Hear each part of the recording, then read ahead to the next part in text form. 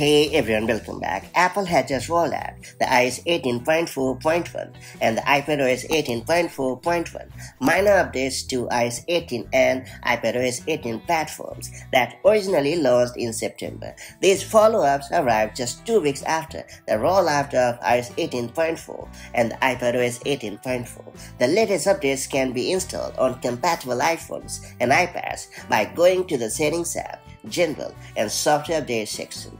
iOS 18.4.1 brings a range of bug fixes and security enhancements. Notably, it resolves a known issue that could prevent wireless CarPlay from functioning properly in certain vehicles. It also addresses other reported problems, including instances of deleted apps unexpectedly being restored. Meanwhile, Apple continues to test iOS 18.5 and iPadOS 18.5, with beta versions currently available to developers and public testers. A wide release is expected in May, and that's about it.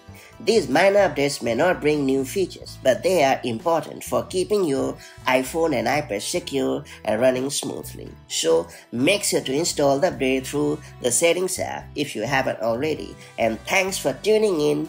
Don't forget to like, subscribe, and stay connected for more Apple news and updates.